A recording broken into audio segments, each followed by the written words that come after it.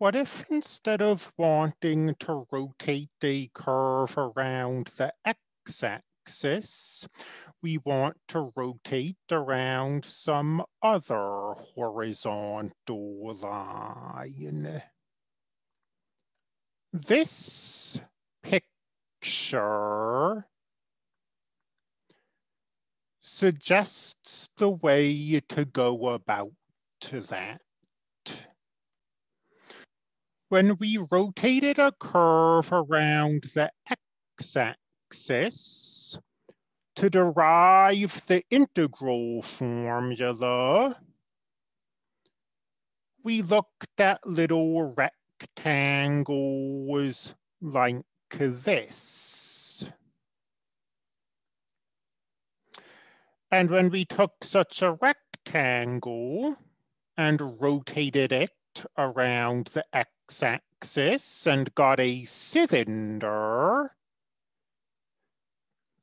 the function f of x became the radius of the cylinder. And when we got to this integral, the f of x squared term represents a radius being squared. This comes from pi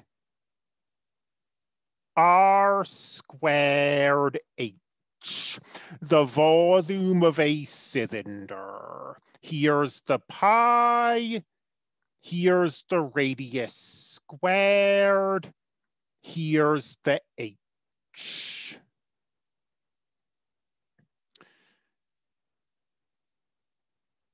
So in this context, when we'll talk about the radius,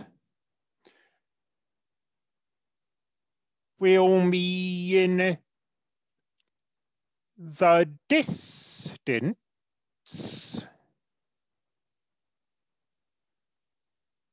between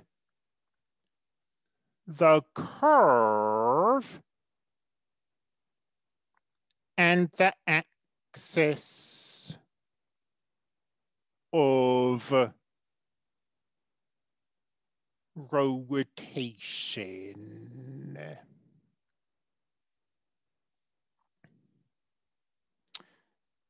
If the axis of rotation happens to be the x-axis,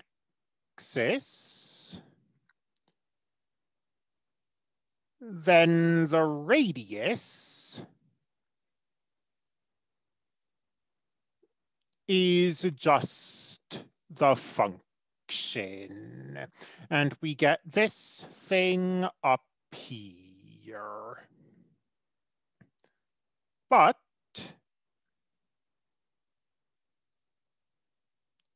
in general, the volume is pi times the integral from a to b of the radius squared dx. And as is so often the case with mathematics, I think an example will clarify things nicely. Let's use the example from the set of notes. Let's rotate y equals x squared from x equals 1 to x equals 2, not around the x-axis,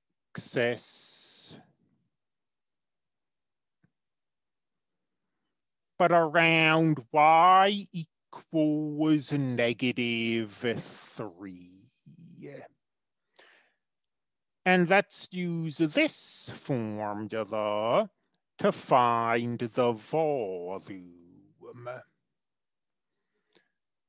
Remembering that the radius in this formula is the distance between the curve and the axis of rotation.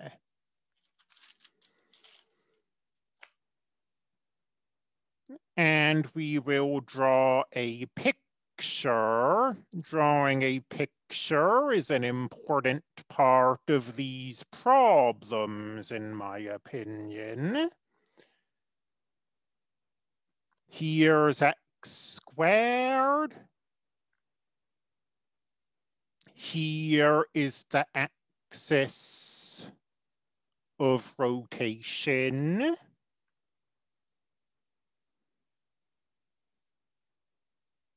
And the radius is the distance from the curve to the axis. And let me write in, this is the curve x squared. So what is this distance? Well, we'll break it into pieces.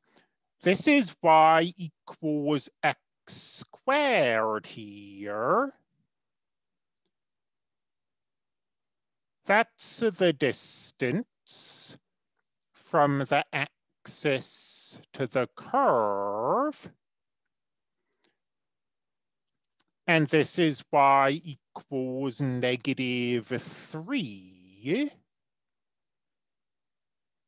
So that distance is 3. And the radius is 3 plus x squared. And now finding the volume, it might be easy or it might be hard, but at least setting up the integral is simple enough. Let's see, we are going from 1 to 2. That provides our limits of integration. We want a pi out front, and then we want the radius squared. And the radius is 3 plus x squared. And this is our integral. How to take this integral? We don't seem to have the means to do a U substitution. What we could do is just FOIL this out first. The volume will then be the integral from 1 to 2 of 9 plus 6x squared plus x to the 4th. And now that we've FOILed this out, we can just take each of these antiderivatives individually. The antiderivative of 9 is 9x 2x cubed 1/5 x to the 5th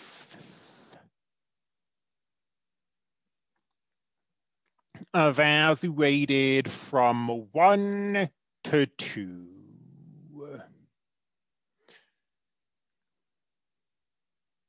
And now we plug in 2, let's see, 9 times 2, 18, 2 cubed is 8, plus 2 is 16, 2, 4, 8, 16, 32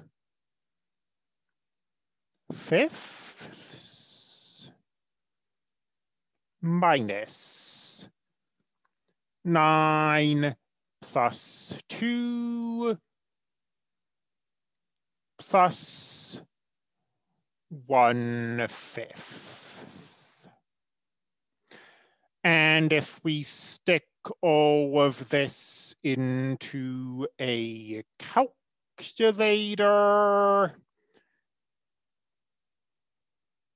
we wind up with 91.74.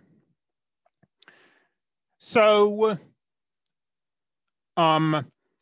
ending this video by summarizing our method. The volume in general is pi times the integral of the radius squared, and the radius is the distance from the curve to the axis of rotation. And usually, if you want to find the radius, your first step should be to draw a picture. Once we had this diagram, we were able to break this distance into pieces and find it without a huge amount of difficulty. If we didn't have this picture, finding the radius might have been rather less straightforward.